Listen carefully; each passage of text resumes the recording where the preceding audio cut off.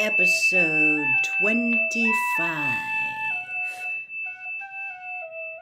Once in the shop, Harry whipped off the invisibility cloak, hid it in his bag, and joined in with the other two when they insisted, in answer to Mrs. Weasley's accusations, that they had been in the back room all along, and that she could not have looked properly.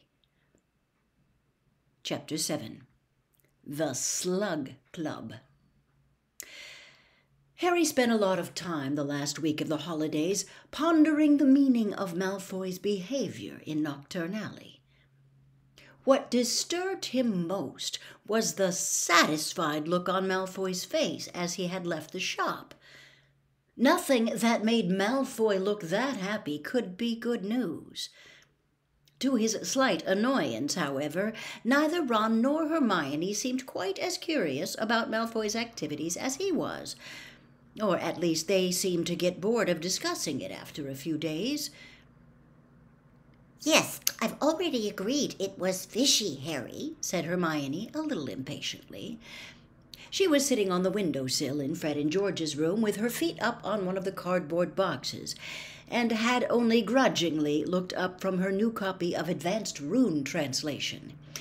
"But haven't we agreed there could be a lot of explanations?" "Maybe he's broken his hand of glory," said Ron vaguely as he attempted to straighten his broomstick's bent tail twigs. "Remember that shriveled up arm Malfoy had?"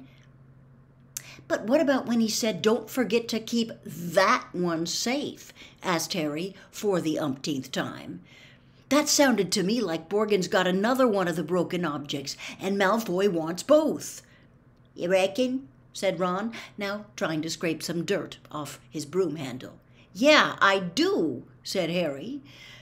When neither Ron nor Hermione answered, he said, "Malfoy's father's in Azkaban. Don't you think Malfoy'd like revenge?" Ron looked up, blinking. "Malfoy? Revenge? What can he do about it?"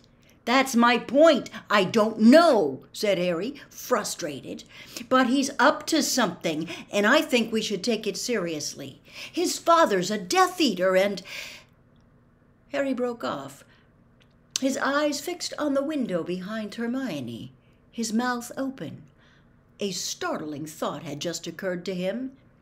"Harry," said Hermione in an anxious voice. "what's wrong?" "Your scar's not hurting again, is it?" asked Ron nervously. "He's a Death Eater," said Harry slowly. "He's replaced his father as a Death Eater." There was a silence. Then Ron erupted in laughter. "Malfoy? He's 16, Harry. You think you know who would let Malfoy join?" "It seems very unlikely, Harry," said Hermione in a repressive sort of voice. "What makes you think—" "In Madame Malkin's. She didn't touch him, but he yelled and jerked his arm away from her when she went to roll up his sleeve. It was his left arm. He's been branded with the dark mark." Ron and Hermione looked at each other. "Well," said Ron, sounding thoroughly unconvinced. "I think he just wanted to get out of there, Harry," said Hermione. "He showed Borgin something we couldn't see," Harry pressed on stubbornly. "Something that seriously scared Borgin. It was the mark. I know it. He was showing Borgin who he was dealing with. You saw how seriously Borgin took him." Ron and Hermione exchanged another look. "I'm not sure, Harry."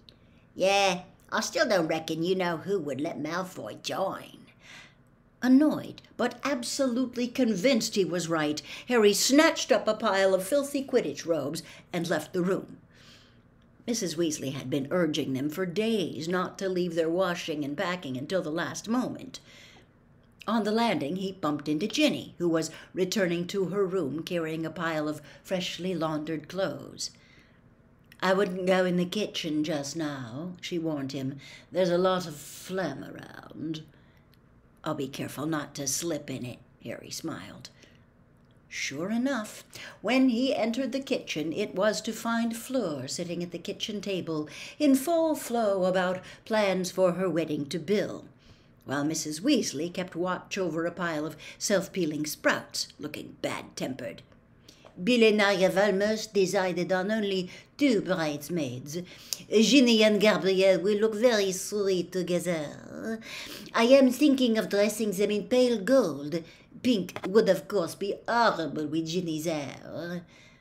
"Ah, Harry," said Mrs. Weasley loudly, cutting across Fleur's monologue. "Good, I wanted to explain about the security arrangements for the journey to Hogwarts tomorrow.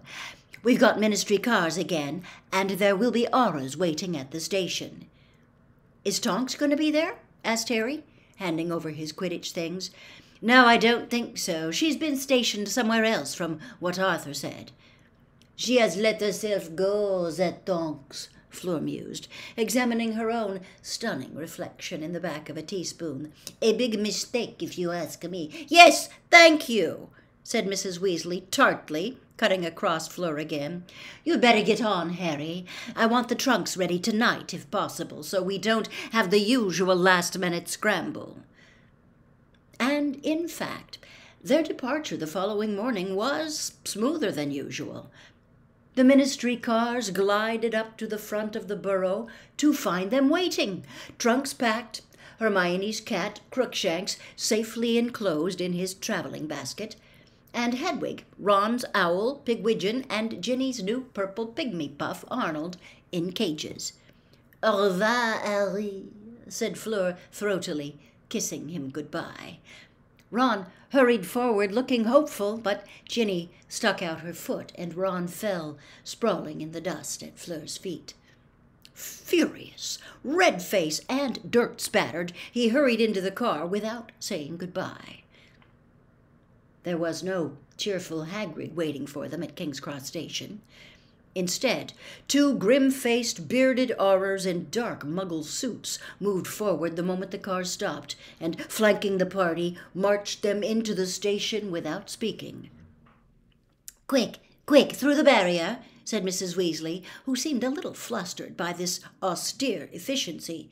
"Harry had better go first, with—" She looked inquiringly at one of the aurors, who nodded briefly, seized Harry's upper arm, and attempted to steer him toward the barrier between platforms 9 and 10. "I can walk, thanks," said Harry irritably, jerking his arm out of the aura's grip.